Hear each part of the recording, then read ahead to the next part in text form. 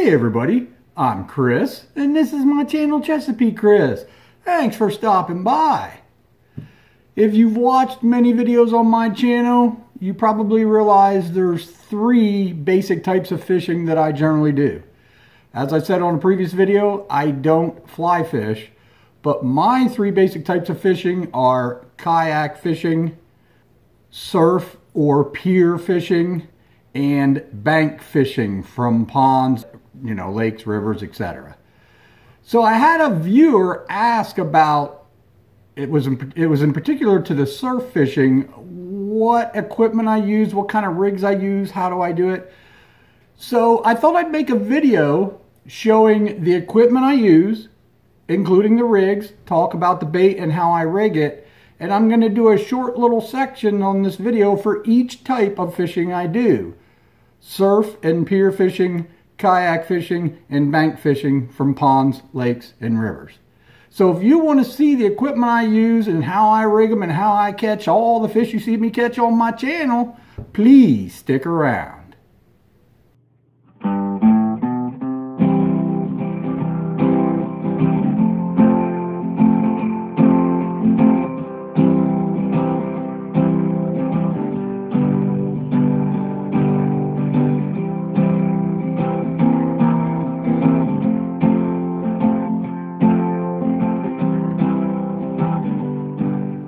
Let's start with kayak fishing.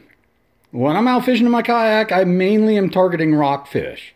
However, I do catch other fish. I catch a lot of white perch, an occasional flounder, maybe an occasional lizard fish or a bluefish or a speckled trout. But I'm a big fan of light tackle. So the two rods I predominantly use in my kayak is this first one is a Shakespeare 5.5 foot ultralight rod. It's a graphite rod. It's got the cork handles. It's very light action. I have my Lew's Laser Speed Spin 200 reel on it. I absolutely love that reel. It may be a little large for this 5.5 foot rod, but I like the reel so much that I keep it on that rod. So that's one of the rods I'm mainly trolling with when I'm in my kayak. The second one, I bought this rod a little while ago. This is actually a Shimano. And it is also a 5.5 foot rod, but it's medium action and it's old technology. It is fiberglass, not graphite. It has the old ceramic guides. It has the old foam handle. It's got a lot more backbone than that Shakespeare, which is good for when you're trolling and you hook into a rockfish. And I outfitted that one with my Cast King 2000 reel, spinning reel. Once again, that reel fits on that rod very nice. That's a really nice reel that I like, and that rod there has the backbone to really hook set a rockfish and get him in. Now, since I do own a bait caster, but like I said, I troll probably 90% of the time, but I have a Cast King bait caster. I very rarely use it because I don't cast that often. It's a 6 foot medium action, I believe, and I very rarely use it. I have a video on how to set up the reel so you don't get bird's nests, but I really haven't used it much to really get the knack of how to do it. Because like I say, I don't cast that much. So I do have this rod and reel, but I very rarely use it. And like most fishermen, I probably have like over 20 fishing rods. I'm sure I have more than I need. But I do have a couple here that I use for like emergency spare backups. And my backups are this Okuma graphite 5 foot rod. Now I still have the 5 footer. If you watch my one video, the 5.5 footer broke, so I don't have that rod anymore. But I got a little Cast King, they call it a 500 reel, but it's a small reel, and that reel fits that little 5 foot graphite Okuma very well. So I have that, and then I've been using this one lately. I bought this at the Kent Island Fisherman's Club flea market, $20 for rod and reel. It is actually a Shakespeare Navigator. And once again, this is a medium action. Now this one's 6 foot, but it's medium action. All the old technology, fiberglass, ceramic eyelets, foam handle, and it came with this reel. So all I did is put some of that Suffolk Elite line on it. But those are the backup poles I use in case I'd have a pole break or whatever. So that covers my kayak fishing rods. Now let's look at a couple lures I use. So when I'm trolling in my kayak and I'm targeting rockfish, like I said, I catch a lot of white perch also. Some of the lures I love underspins. I love this slab runner underspin. I love the VMC spin jig. Once again, some of my favorite colors are chartreuse or red when it comes to those.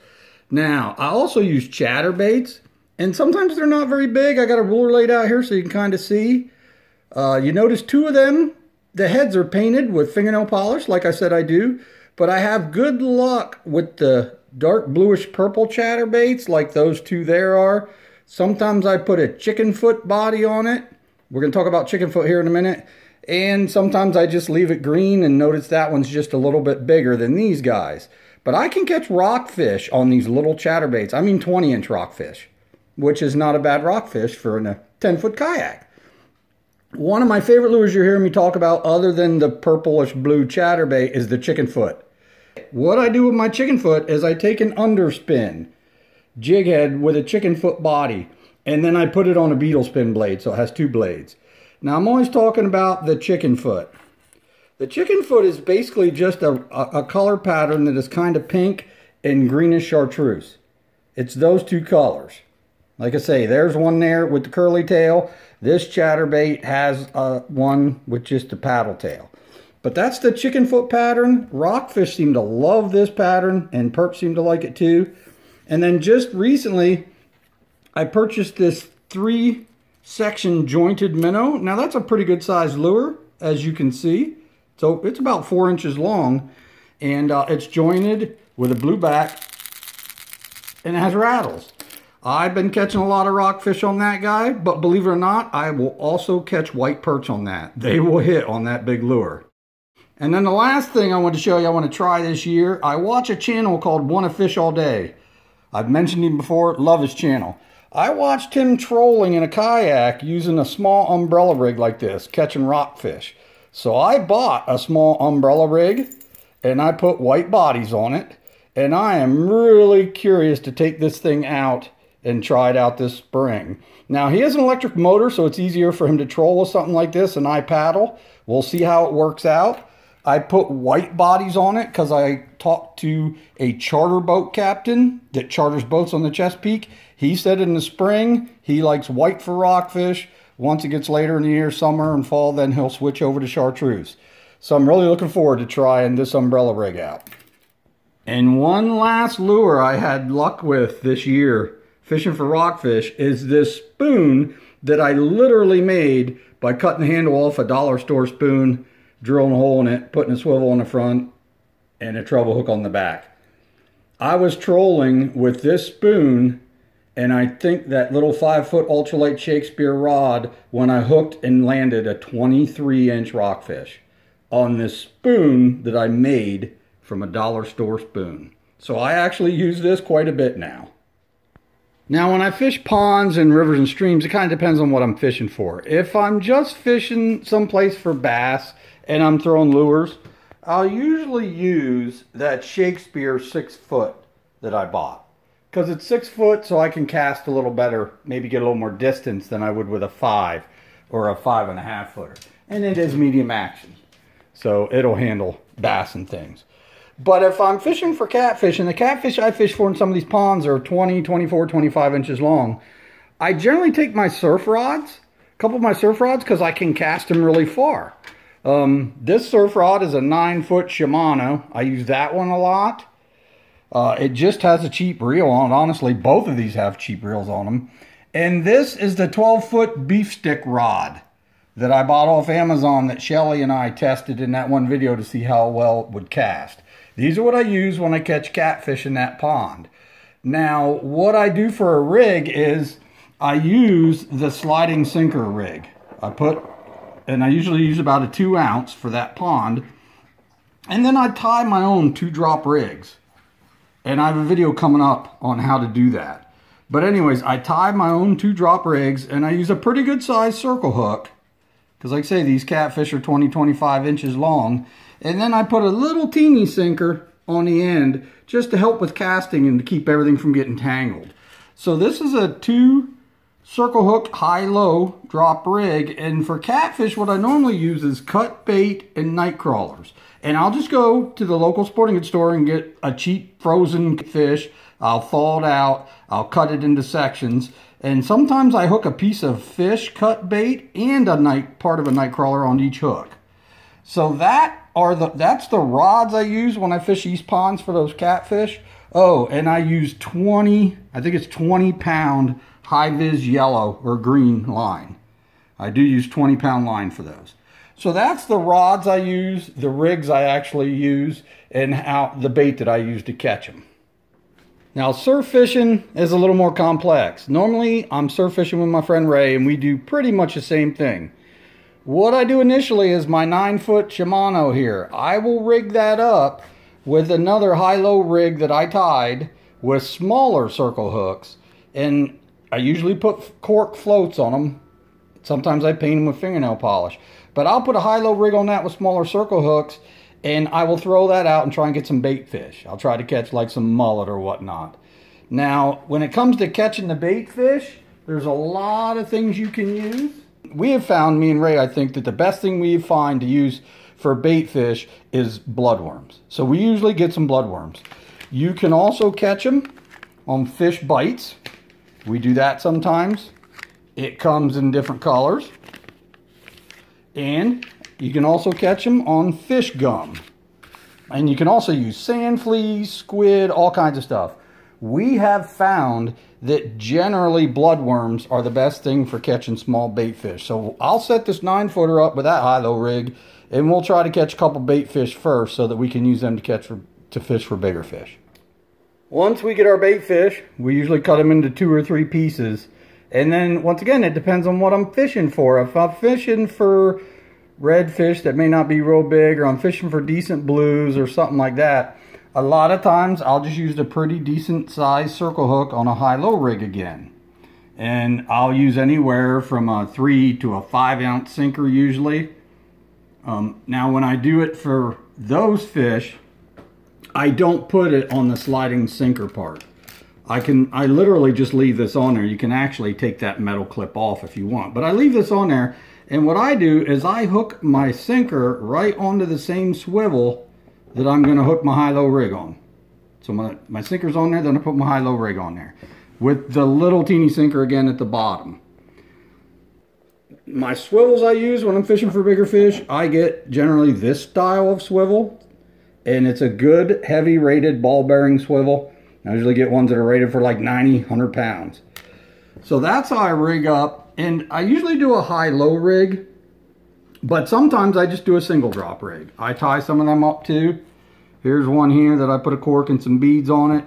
That's just a single drop rig that I tied up. Now, for specifically targeting shark, it's even a different story altogether. I rigged up this 10-foot rod with a bigger reel and 75-pound braid, and I was going to use the drone to drop big cut bait out there for sharks. As I said in my previous video, you can't do that in North Carolina anymore. So I tried casting some stuff out with this, and it seemed like I couldn't cast out very far. I don't know if it's because it's 75-pound braid or what. So that's why I actually caught my shark in my other video on that 12-footer with that reel and with like 20 or 25-pound monofilament. But the rig we used to do for sharks now is a little different. Once again, I have a really good swivel, and I hook my sinker, my 4 or 5-ounce sinker, whatever, on there. Then I hook an 18-inch steel leader on there.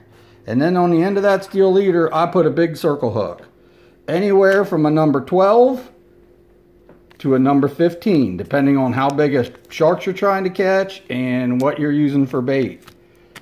So that's how I rig for shark.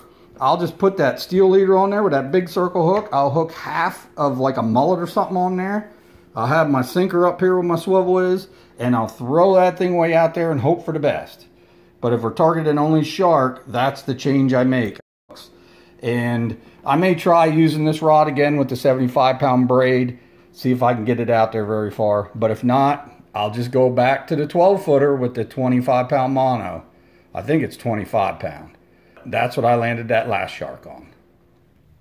Well, that's the equipment, the rigs, and the bait and how I use it to catch the fish that I catch. I'm not saying it's the right way, the only way, or even the best way. That's just how I do things. And I do pretty good surf fishing, and I do pretty good out of my kayak, considering it's only a very inexpensive 10-foot paddle kayak. I think I catch a lot of nice fish. So anyways, I hope you enjoyed this video, and you all know the drill. If you did like this video, please give me a thumbs up. If you really like my channel and my content, think about hitting the subscribe button. And if you hit the notification bell, you'll get notified when I put out new content. Thanks for watching this video, and thanks to all my supporters. I'll see you on the next video.